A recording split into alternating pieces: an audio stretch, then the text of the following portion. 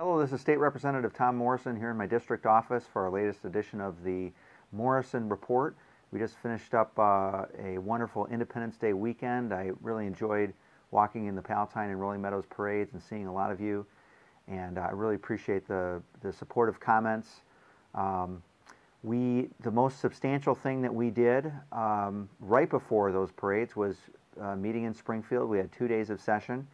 And right before the fiscal year 2016 came to a close, we voted on a stopgap budget. And essentially what that did is it funded K through 12 education, it mostly funded higher education, provided millions of dollars to social service agencies, to some vendors, of a variety of other things that were held up because of the budget impasse. I was one of the 4 representatives who voted no, not because everything in that budget was not effective or not worthy, but because we continue to spend more as a state than we're taking in. And before I hit that no button, I was thinking of the words of one of my colleagues, one of my friends, Representative Jeannie Ives, who said, if you vote for this budget, you will have to vote for a tax increase after the election.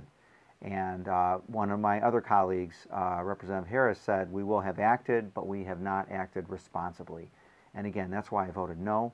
I think I can defend that vote because I don't think that we should be raising taxes. I think that the government is big enough as it is. There are things that need to be cut out of that budget. There may be even some worthwhile things that may need to be cut out of that budget just because we have to remain attractive to this state. Too many people tell me that they want to move out of Illinois, and too many people tell me that they're having a hard time selling their house because of property taxes, the lack of jobs in this state.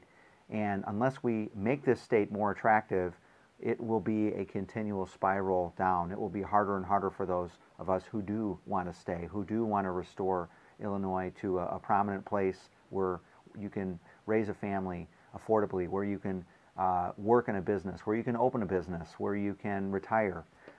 That's sort of our vision.